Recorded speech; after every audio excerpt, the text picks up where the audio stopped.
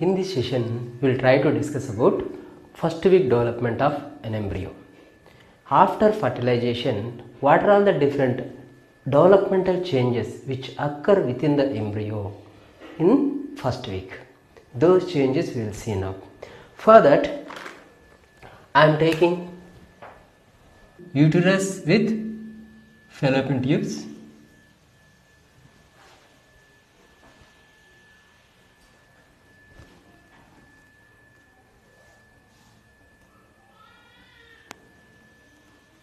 This is fundus of uterus and this is another side fallopian tube.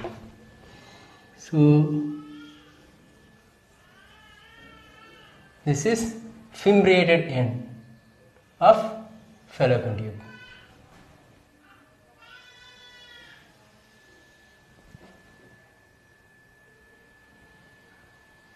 This is the body of uterus.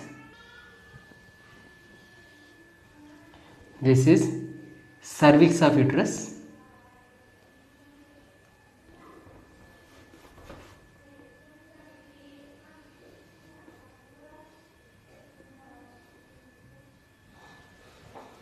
Clear? Then this is the wall of fallopian tube. This is the wall of fallopian tube. And here, this is the wall of uterine cavity.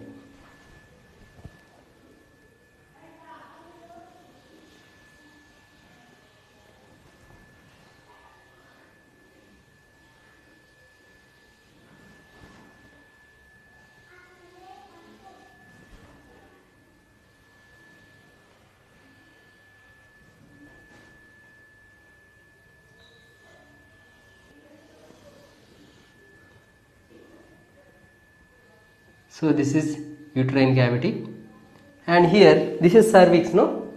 Cervix contain cervical canal.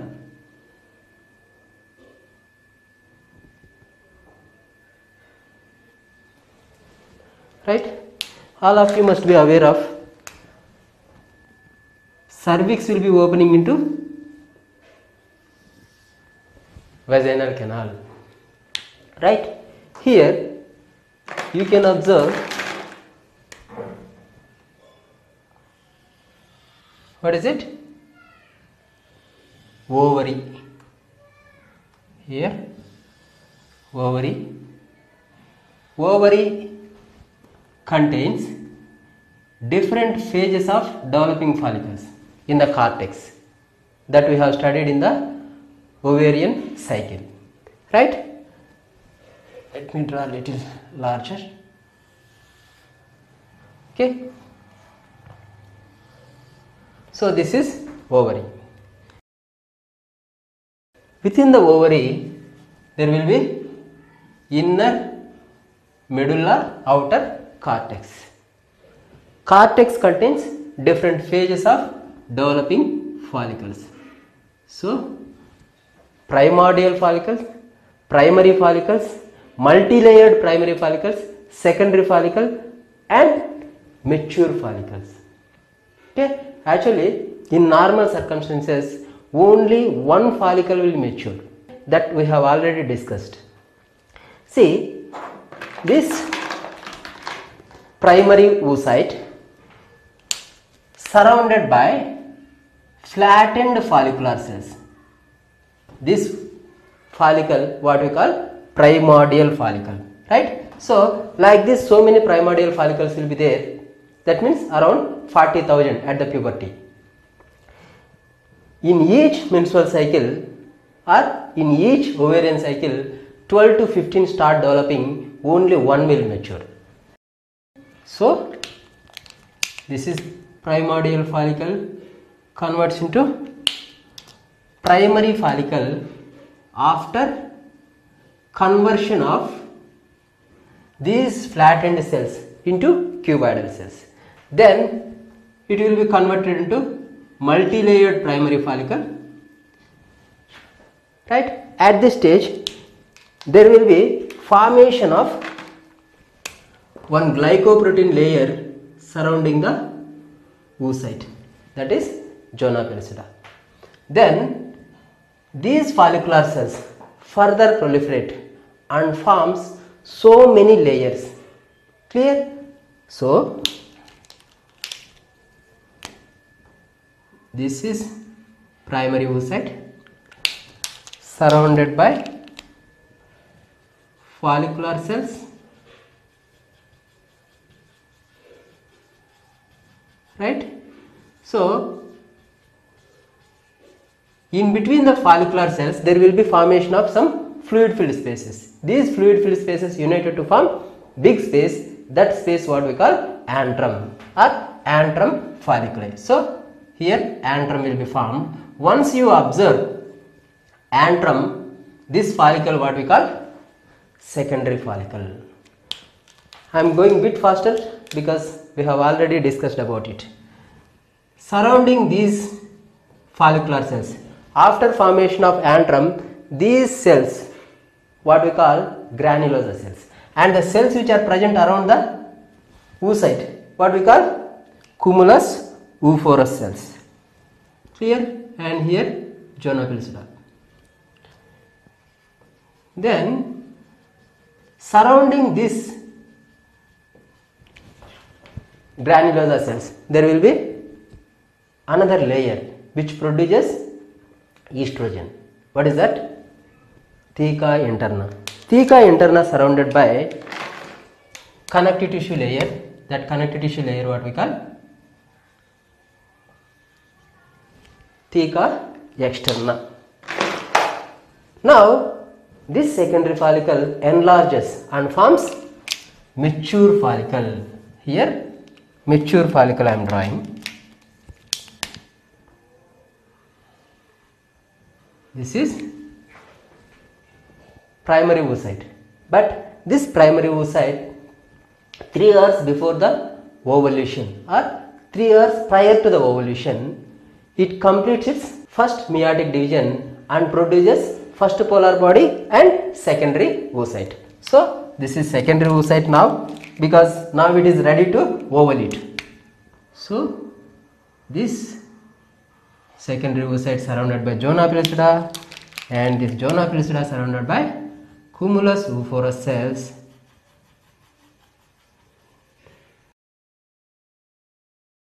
and then surrounding the antrum granulosa cells, right? So these are granulosa cells. Surrounding the granulosa cells, theca interna cells,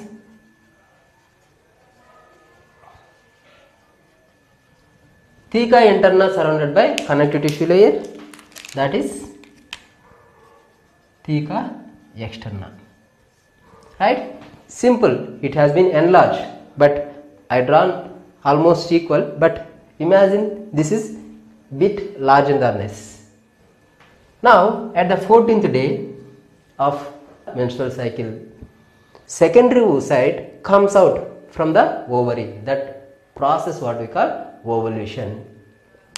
This will be assisted by luteinizing hormone and other factors which you have studied in the ovulation, right? So now this oocyte ovulated. Now here secondary oocyte, that means over the surface of ovary secondary oocyte surrounded by zona pellucida. Here you can find first polar body and cumulus oophorus cells which will be surrounding this oocyte. Actually these cumulus oophorus cells now we are no more calling as cumulus oophorus cells, we are calling as corona radiata cells. Why? These cumulus oophorus cells withdraw their microvilli and arrange loosely around the secondary oocyte. Clear? Now these cells what we call corona radiata cells. Then once it's ovulated, this remaining follicle converts into corpus luteum.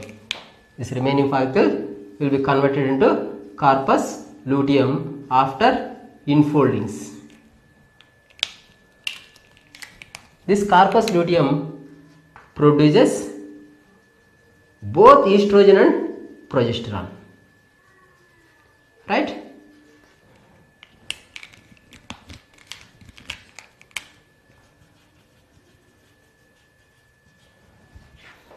Then what is the fate of it?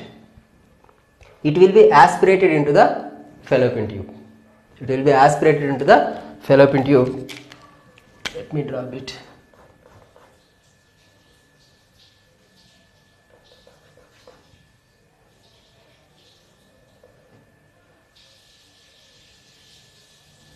Right? Because of ciliary beads, there will be creation of fluid current within the lumen. Actually, at the time of ovulation, fimbriated end applies closely over the surface of the ovary and moves forwards and backwards like sweeping movements, and this ovum will be aspirated into it because of fluid current created within the fallopian tube. Clear? Now this oocyte is here, secondary oocyte with first polar body, and this is surrounded by zona pellucida, and this zona pellucida surrounded by corona radiata cells. Now at this same time, actually I am drawing here, actually ampulla will be here. Clear? But I need some space to draw remaining diagrams. That's what I am drawing here. So it has been reached here and it will be waiting for the sperm. Clear? Around that time, if sexual intercourse happen, semen will be deposited in the vagina, and sperms which are present in the semen will be passing through the cervical canal, uterine cavity, fallopian tube, and reaches to the secondary oocyte, and one of the sperm which they have reached here, one of them will fertilize with the secondary oocyte and forms zygote. Clear? So both male pronucleus and female pronucleus united and forms ootid, and replication of DNA in both male and female pronucleus, then condensation of chromosomes. After that, all maternal and paternal chromosomes, that means chromosomes from the oocyte and chromosomes from the father, that means chromosomes from the sperm, arranged in the equator plane at the metaphase of first cleavage division. Clear? So up to that we have studied in the fertilization. Actually up to this we have already studied, but for revision I have explained. Right. Now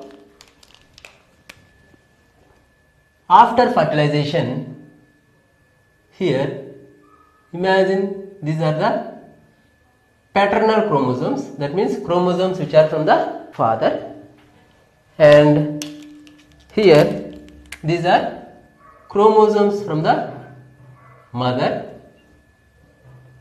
here also chromosomes from the mother,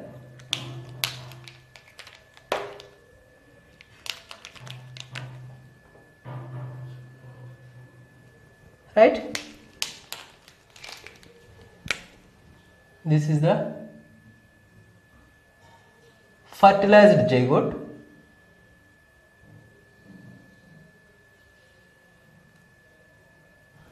and this zygote is surrounded by zona pellucida. So here zona pellucida,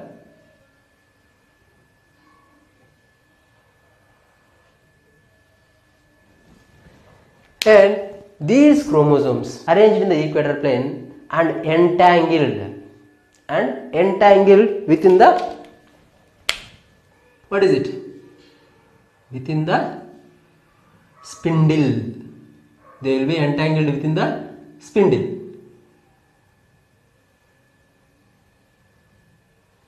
Right? So these are the kinetochore microtubules attaches to the kinetochore of chromosome. These are anchoring microtubules attached to the cell membrane. Clear? So this is spindle. Up to this we have studied. Now this cell or this zygote in the metaphase of first cleavage division. Clear? Now after metaphase, which phase will be there? After metaphase, anaphase will start. Ana means apart. There will be separation. What is separating here? See, this is sister chromatid and this is sister chromatid. This is sister chromatid and this is sister chromatid. Clear? Now here is the centromere. In anaphase, longitudinal splitting of centromere, so that these sister chromatids becomes daughter chromosomes, right? So this sister chromatid and this sister chromatids, they become daughter chromosome. So here splitting of centromere or kinetochore, so that this half of the chromosomes will go to this pole and this half of the chromosomes will go to this pole, right? Now the appearance of zygote will be like this.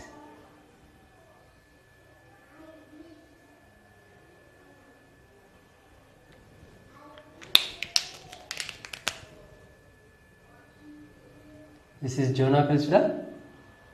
Don't forget to draw zona pellucida. Here, this is paternal chromosomes.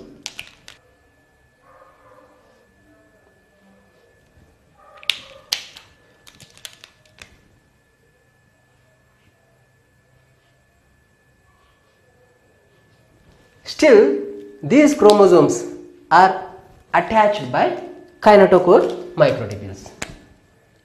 Clear?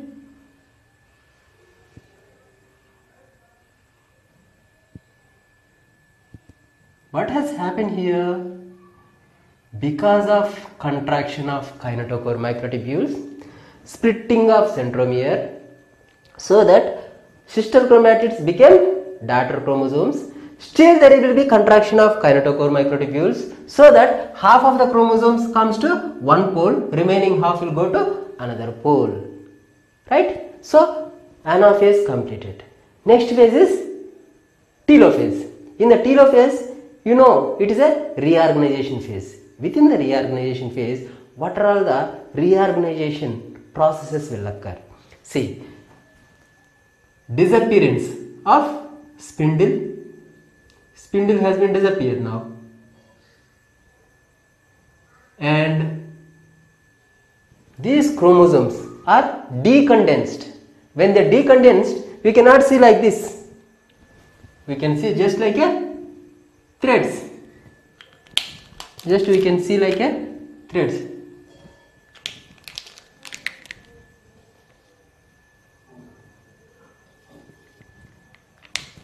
Clear? Then appearance of nuclear envelope. Appearance of nuclear envelope and appearance of nucleolus. Then there will be cytokinesis. That means cytoplasm will be divided. So here cytokinesis, cytoplasm dividing. Right? Now you can observe two cells. This stage is two cell stage. To become two cell stage, it takes around 30 hours. Now in the first cleavage division, two cells has been formed. Within these two cells, one cell will be little larger and another cell will be little smaller. These cells what we call blastomeres. What are these?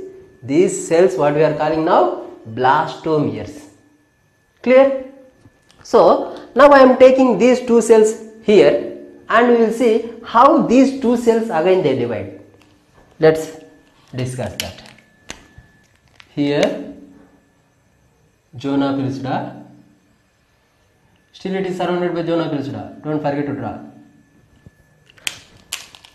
Here two cells are there, one cell is bit larger and another cell is bit smaller. Clear? Now this larger cell, that means that larger blastomere, this larger blastomere divides first. Division is similar like just mitotic division. So it has been divided and formed 3-cell stage of embryo. Then the smaller cell undergo another cleavage division and forms 4-cell stage embryo. To form 4-cell stage embryo, it takes around 40 to 50 hours. Clear? Then these 4 cells again undergo cleavage division, that means mitotic division. So what is cleavage? Cleavage means successive divisions or successive mitotic divisions, what we call cleavage. Right. Then these blastomeres again undergo cleavage division and forms 8-cell stage.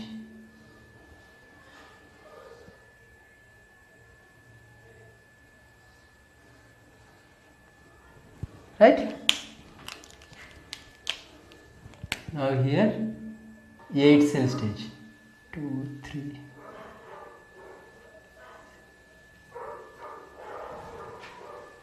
Clear? At the 8-cell stage, this embryo appears to be loose clump of cells. Loose clump of cells. Clear? And up to 8-cell stage, the cells which are present in the embryo are loosely attached. Clear? After 8-cell stage, there will be tight compaction or tight adherence between the cells. The tight adherence, what we call compaction. Clear? So very simple. Here imagine this is one cell and this is another cell and this is another cell. Clear? Before they were loose. After 8-cell stage, these cells will adherent to each other by what we call cell surface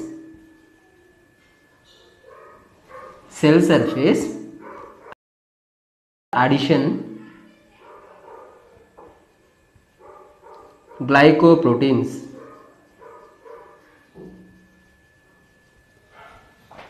Clear? And this process what we are calling compaction. Now what is the use of compaction? Why compaction should happen? Because it is necessary for the cell to cell communication and it is necessary for the segregation of inner cell mass and outer cell mass. Clear? Very simple. After this stage, morula will be formed. Right? Within the morula, some cells will be present in the center. Those cells what we call inner cell mass, and some cells will be present at the periphery. Those cells what we call outer cell mass. For the segregation, this compaction is necessary. Now, one more thing I have to clarify. Up to 8-cell stage, maternal mRNA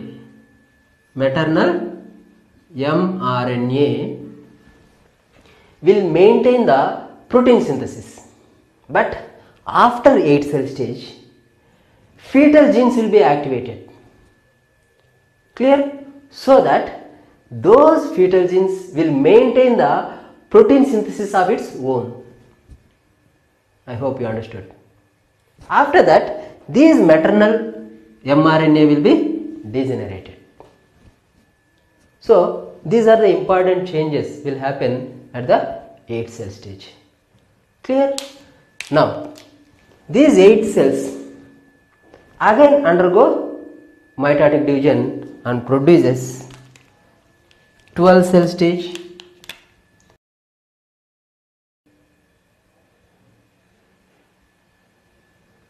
Imagine this is the 12 cell stage.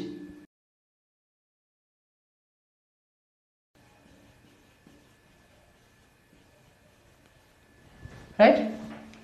To form 12 cell stage, it takes around 72 hours. Clear? Then this 12 cell stage converts into morula. Actually 12 to 16 cell stage of embryo looking like mulberry fruit. That's what that embryo, what we call morula. What is it? Morula. Clear? So here it is morula.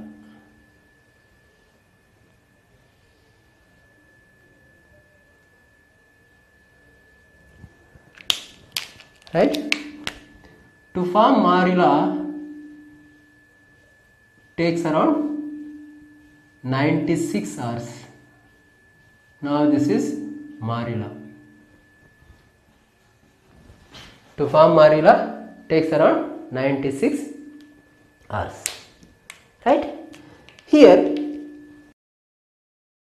around 4th day this embryo will fall down. Where? Within the uterine cavity, or it will reach us to the uterine cavity. Okay. Now one more important change will happen within the embryo.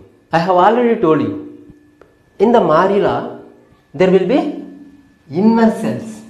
This is inner cell mass, and at the periphery this is outer cell mass. Inner cell mass and outer cell mass. Inner cells are connected by gap junctions and outer cells connected by tight junctions.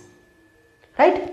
Now as soon as entering into uterine cavity, these outer cells will be differentiated into functional epithelium. Clear? So that these epithelial cells can transport the fluid which is present in the uterine cavity into the embryo. Getting my point? Very simple. Around 32 to 64 cell stage of embryo, these outer cells differentiated into epithelial cells, that means functional epithelial cells, and they transmits, or they allowed to pass fluid through them. Clear? So if they allow fluid to pass through them, what will happen? Within the embryo there will be appearance of some fluid filled spaces. Clear? So these fluid filled spaces united and forms big cavity. That big cavity what we call blastocyst. Right? At that particular time the total embryo what we call blastocyst. Clear? Let me draw the diagram of it. Here these cells allows fluid to enter. That's what within the embryo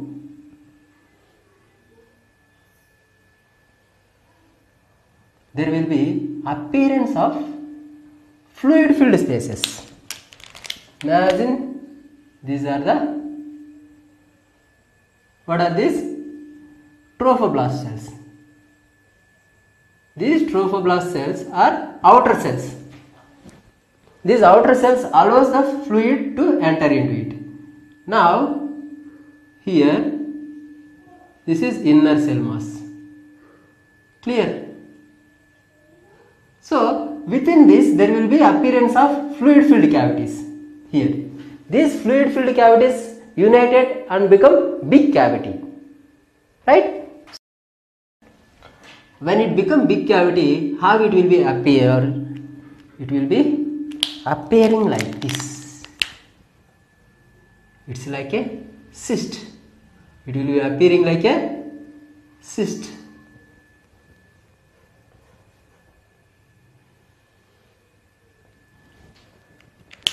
Now these outer cells, they become flattened. These are flattened outer cells, what we call trophoblast. Tropho means nutrition. These are trophoblasts. And these inner cell mass cells are there, no? These cells are pushed to the one pole. The pole which is attached by inner cell mass. That pole what we call embryonic pole. So imagine these are the inner cell mass. Now I am drawing inner cell mass cells with red color. So imagine these are inner cell mass cells. So because of the fluid which is present in the blastocyst, inner cell mass will be pushed to the one pole. So now this pole what we call embryonic pole, because it is attached by inner cell mass. Clear? So that inner cell mass now we are calling as embryoblast, right? So this is embryoblast and this is trophoblast. This black color cells what I have drawn are trophoblast, and this red color cells what we call embryoblast, because these embryoblastic cells in future they are going to become embryo proper, and these trophoblast cells they are going to become placenta and membrane, that means fetal membranes. Clear? Right. Now here one more thing I have to clarify. This appearance you cannot see in situ. That means if you take the blastocyst, you cannot observe like that. Just simply you can observe as a ball. Just like a ball you can see. Just you can see like a ball, right? Like your football, it will be appearing like football. These are the trophoblast cells.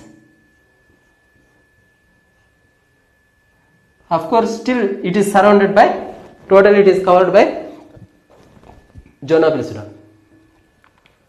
So when we make a section like this, and if you see from this side, then only you can observe like that. Let me draw that.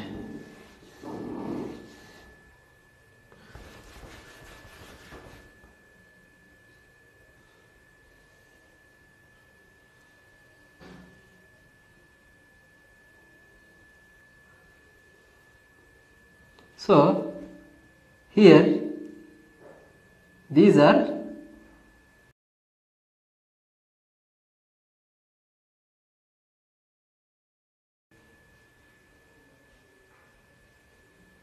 cut section of trophoblast cells.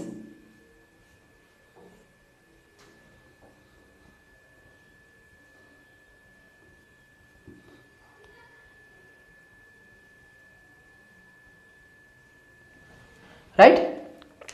And inner cell mass will be attaching to the one pole of blastocyst. So here inner cell mass. Clear? I hope you understood. Very simple.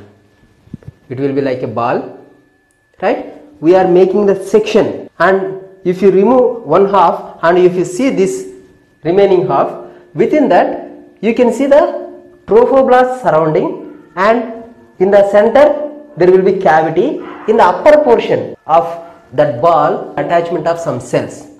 These cells what we call embryoblasts. Clear? I hope you understood. Because this imagination is very important, that's what I am stressing. Very simple. There is a ball, okay? Within the ball, in the upper part or at one pole of the ball, there will be attachment of some cells. Those cells what we call embryoblasts. And if you make the section and if you see from this side, you can see the trophoblast cells at the periphery, in the center cavity, right? At the upper pole you can find embryoblast cells. Clear? If you don't cut, you cannot see the embryoblast cells. Clear? So this is the cut section of blastocyst, what I am showing to you, right? Now how many cells will be present in the blastocyst? How many cells will be there? There will be around 107 cells will be present, right? Embryoblasts 8, embryoblast cells will be 8 in number, and trophoblast cells will be divided into 2 types, right? See here, from here to here, these are the trophoblast cells, right, giving attachment to the embryoblast. Is it or not? So these are the trophoblast cells which are giving attachment to embryoblast cells. So these cells, what we call polar trophoblast cells. What are these? Polar trophoblast cells, right? So how many polar trophoblast cells will be present? 30 polar trophoblast cells. Then remaining trophoblast cells, what we can call mural trophoblast cells. These mural trophoblast cells around 69. I think total 107, right? So this is about blastocyst formation and the cells which are present in the blastocyst. Still blastocyst is covered by what? Zona pellucida. Around 4th day it will be entering into uterine cavity. Around 2 days it will be floating within the uterine milk and become blastocyst. Now you may ask one question. See here, around 4th day it fell down in the uterine cavity. Here opening is there, here opening is there, here also opening is there. It may come out. Is it? Your doubt is genuine. But some preventing factor is there. What is that? After 14th day, actually 14th day ovulation, after 14th day, this corpus luteum will produce progesterone. Clear? This progesterone will initiate the cervical glands, the glands which are present in the cervix, to produce more viscid and thick secretions like mucus. So here there will be formation of mucus plug, right? So more viscid secretions from the cervical glands. So mucus plug will be formed. Because of that, this embryo cannot escape, right? And one more thing, after 16th day or 17th day, that means 2 days after ovulation, passage of sperms also impossible. That means after 16th to 17th day of 28 days menstrual cycle, pregnancy also impossible. Clear? So till now what we have discussed? Formation of blastocyst, right? Now implantation. What is that? This embryo has to enter into the endometrium. It has to enter into endometrium. That process what we call implantation. But before implantation, one more process should happen. What is that process? Hatching. What is that? Hatching. That means removal of zona pellucida. Actually, zona pellucida will prevent the implantation in the abnormal sites. Actually, embryo should implant within the uterine cavity. But if there is removal of zona pellucida here itself, that means within the fallopian tube, there will be implantation within the fallopian tube. Clear? So that's what hatching will occur just before implantation, right? So that means 4th day it has been reached, 5th and 6th day it will be floating and becoming blastocyst, right? And around 6th day there will be removal of zona pellucida, hatching. What are the factors which will influence the hatching? Here within the uterine cavity there will be plasminogens.